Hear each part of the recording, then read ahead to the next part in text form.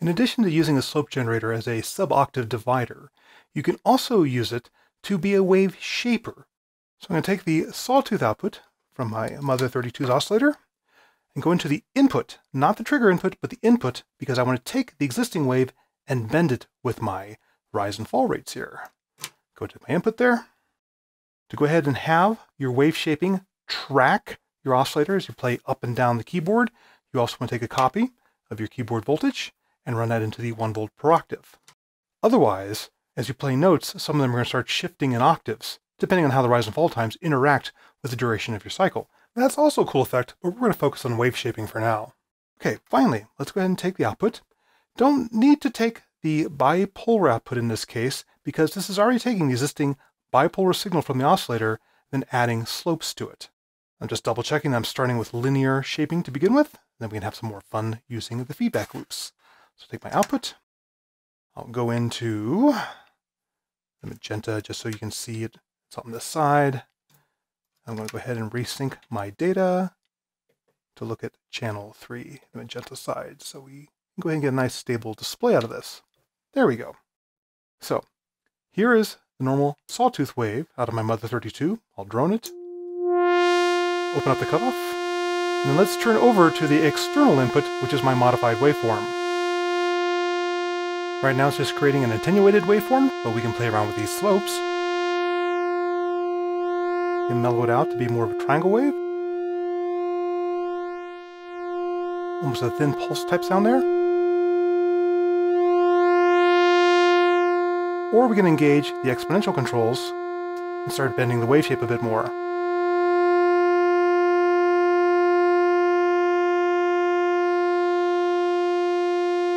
Some different harmonics in there compared to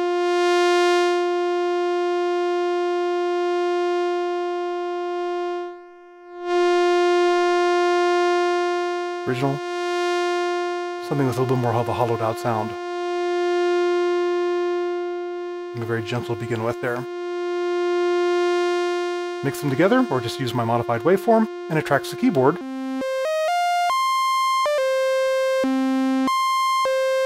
Because again, we're using the sawtooth wave from this normal oscillator to go ahead and shape. So we're just bending something rather than creating something from scratch, and we're tracking the keyboard.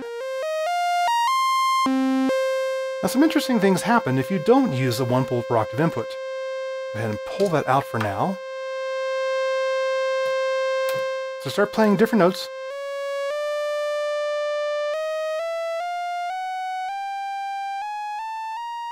Start reducing the amplitude because these can't rise and fall fast enough. As I go down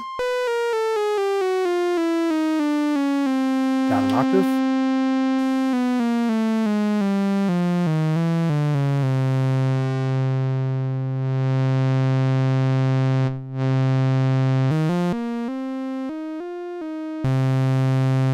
The timbre changes depending on what note I'm playing. What's even more fun is since these are voltage controlled, I can go ahead and decide how much slope I'm applying based on incoming voltage. In other words, I can envelope this. So let's go ahead and grab my envelope generator that I had going to my filter and instead run it to the voltage controlled input.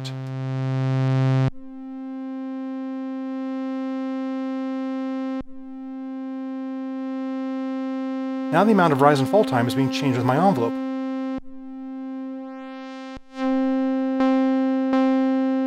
You almost get a filter-like effect where I go from a sawtooth wave to something that's more like a triangle, or with more of a bend to it. Take these exponential out for now, and play around with the rise and fall time.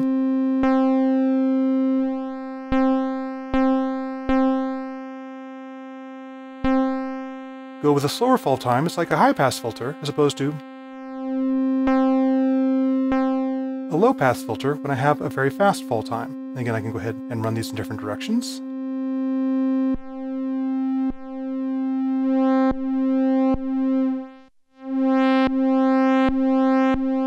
It's sort of that reverse envelope again of like a high-pass filter.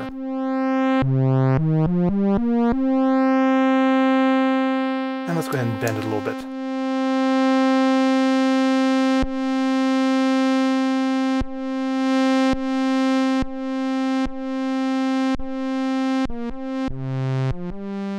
mix in the original. Maybe in square wave.